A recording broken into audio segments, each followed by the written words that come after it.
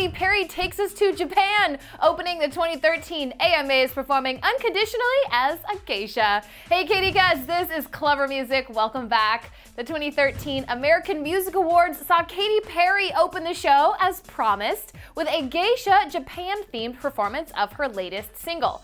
Starting behind an Eastern rice paper screen, Katy teased us with a traditional Japanese silhouette. Katy revealed herself dressed in a black Japanese-style wig, white face makeup, and red lips. She played the anime part well.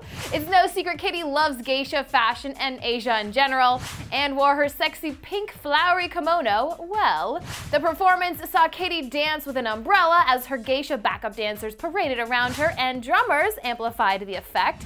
The stage featured an elaborate Tokyo garden pond scene, complete with an army of colorful dancers coming down from the ceiling along with the confetti flowers and strobe lights.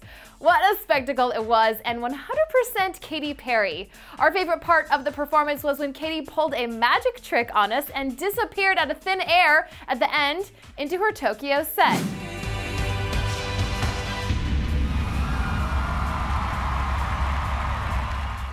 She teased us prior to the show on Twitter with a picture of her Asian-inspired microphone.